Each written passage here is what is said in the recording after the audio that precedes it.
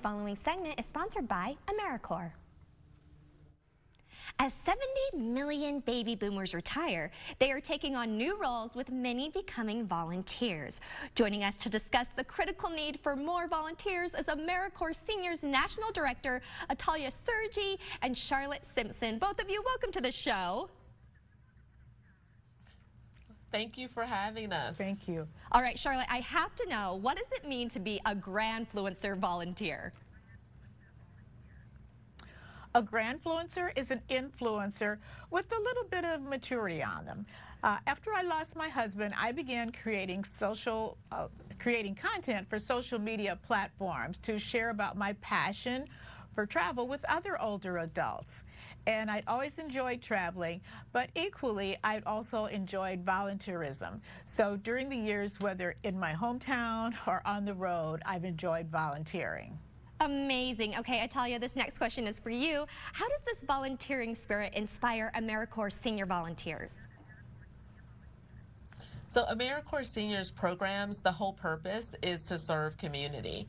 And so our volunteers come to us with that on their mind, and we provide an opportunity and a place for them to really take charge of this moment in their lives and to be a positive impact in their community. And we have the largest number of older adults that are serving in community through national service and volunteerism. How inspiring. Okay, Charlotte, how did you get involved with volunteering? I have been involved with volunteering actually for years.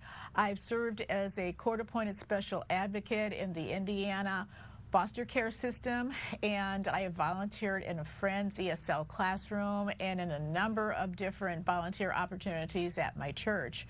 One of the things that I find so wonderful about AmeriCorps seniors is that opportunities are available nationwide.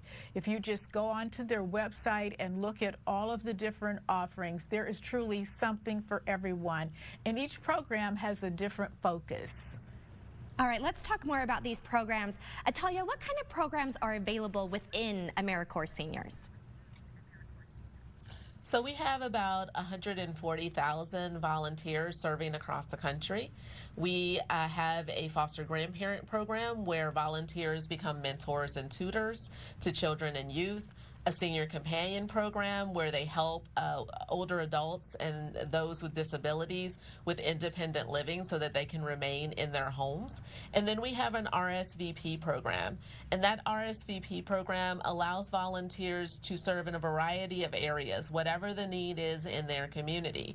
And in Salt Lake, we work with the Salt Lake County Aging and Adult Services, and they have a foster grandparent program. So if there are volunteers who are interested, if there are people who are interested in becoming volunteers, please go to our website at americorps.gov/yourmoment.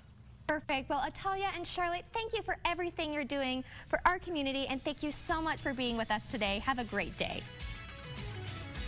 Thank you.